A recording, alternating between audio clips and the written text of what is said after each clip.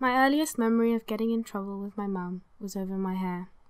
Whilst I was in nursery in Norway, my mum was styling my hair, and I had a very specific hairstyle in mind, like the one of my French classmate Clémentine. I wanted it to be long, but it was curly and thick, and short. No matter how she styled it, I was unhappy. We both grew angry and frustrated. Depending on the style and the size of the braids, an entire head of hair can take a long time, hours, even days to complete. I'm reluctant to describe this process as time-consuming, because I'm keen to disrupt our deeply ingrained, yet recent and culturally specific, myth of time as a commodity. It makes a lot more sense to imagine braiding as a social time during which the business of living is conducted. It is a process that brings people together and facilitates intergenerational bonding and knowledge transmission. Page 48. Cheryl Clarke's poem, Hair a Narrative, shows that the question of the relationship between self-image and hair straightening is always shot through with emotional ambiguity. She describes her experience as implicating both pleasure and pain, shame and pride. The negative aspects of the hot lie and steel comb method are held in counterpoint to the friendship and intimacy between herself and the hairdresser, who, against a war of tangles, against the burning metamorphosis, taught me art, gave me good advice, gave me language, made me love something about myself. Another problem with prevailing anti-straightening arguments is that they rarely actually listen to what people think and feel about it. Page 104. Within racism's bipolar codification of human worth, black people's hair has been historically devalued as the most visible stigmata of blackness, second only to skin. Page 101. My parents told me I had to wait until I was old enough to get my hair relaxed. Living in Tanzania, I insisted on wanting to do it. I wanted it to be straight because all my other friends got their hair relaxed. Relaxer has a very distinct, strong smell. The hairdresser told me my hair was ready to be rinsed when I started to feel a burning sensation. I loved the moment after the wash when my hair would be silky and straight. We require a historical perspective on how many different strands, economic, political, psychological, have been woven into the rich and complex texture of our nappy hair, such as that issues of styles are so highly charged as sensitive questions about our very identity. As parts of our modes of appearance in the everyday world, the way we shape and style our hair may be seen as both individual expressions of the self and as embodiments of society's norms, conventions, and expectations. Page 99 to 100. I am often struck by the points of shared experience between black women when it comes to our hair, despite the fact that we might be continents apart. Page 23. I remember the moment I decided to stop relaxing my hair. I was 15, flicking through the TV channels, and I stopped to watch the documentary Good Hair by Chris Rock. I was completely shocked by all the health risks of relaxing your hair. I then discovered the natural hair movement. I spent hours on YouTube. It became a huge learning tool for me. I learned so much about its care and how much my hair is capable of. Whilst the natural hair movement was quite big back then, I feel like the dialogue on social media has shifted from just embracing your natural hair. Now it's about sharing and enjoying the versatility of all black women's hairstyles, like the DMX challenge, where the challenge was users had to share videos of themselves with a multitude of hairstyles synced to the rapper's roll call. Many women insist that their decision to go natural is not explicitly political. The fact that they even have to state this, however, shows how far from the norm black hair is still considered to be. Page 39. When I started creating art about my hair, I thought this would be more of a reflective process. However, it has definitely had an effect on my personal relationship with my hair now. Through the exploration and research I've done, I feel a deeper personal understanding of the strong feelings around my hair and how much these have developed and impacted me growing up. My braids have definitely become an important part of my identity, and I hadn't realised. I feel I've got back to feeling confident always changing my hair, like I did as a child. Braiding my hair has now become a style rather than a practicality and my identity, which I've had a hard time letting go of or changing over the past 4 years. Within a traditional West African aesthetic, the idea of artifice was often highly valued, and we know that hair was rarely, if ever, left out in anything resembling a natural afro. The range of styles and textures that can be achieved with Afro hair, from relaxer to weave to intricate braiding patterns, is evidence of the expertise and creativity that Black people, particularly Black women, have demonstrated through their hair over millennia. Page 92. I realised that by never having my natural hair out for very long, I created a cycle where, because I didn't make the time to learn how to style my hair and how to maintain it and keep it healthy, it made me see my hair care as difficult and as time consuming. After reading Don't Touch My Hair by Emma Dabiri, I've learned the value of reclaiming that time as a form of self-care.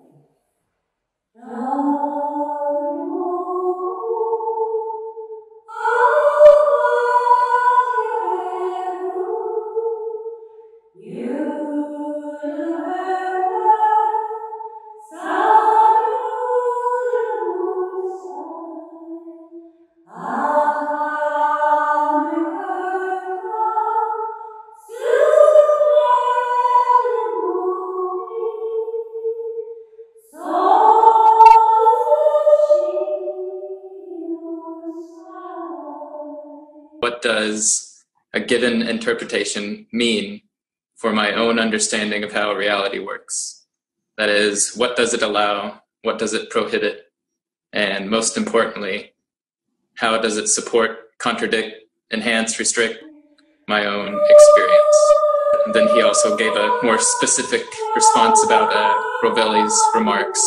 Like, how does that kind of factor into our own research that we're doing here, whether it's scientific or artistic. But I did mostly read The Order of Time. That was one of the books Jeffries suggested.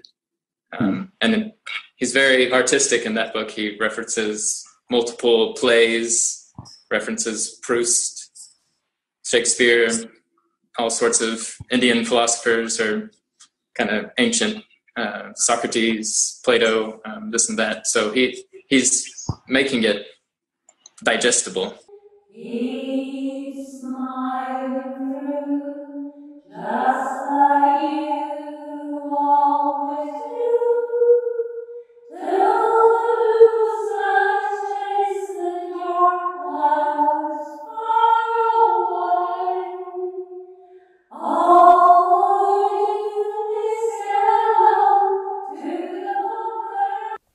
Are you serious? Are you serious? Okay, the extreme weather conditions continue. Of course, we had unbelievable hail, great hail falling in the southern states of the United States, actually. One person was killed even in a line of severe thunderstorms that hit Tuesday night into early Wednesday morning.